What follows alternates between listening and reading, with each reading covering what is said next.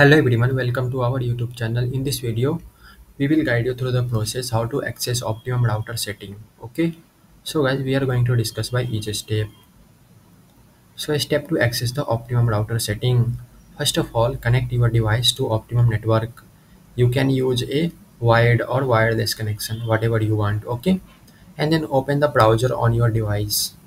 Enter router.optimum.net on your browser or the Optimum router IP address like 192.168.1.1, okay, in your address bar, and then log in using Optimum ID and password. If you are using a router IP address, use the login details on the router sticker.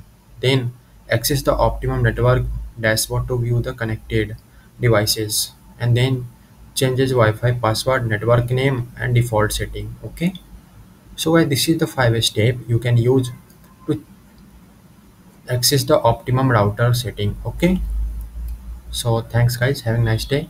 Don't forget to subscribe our YouTube channel.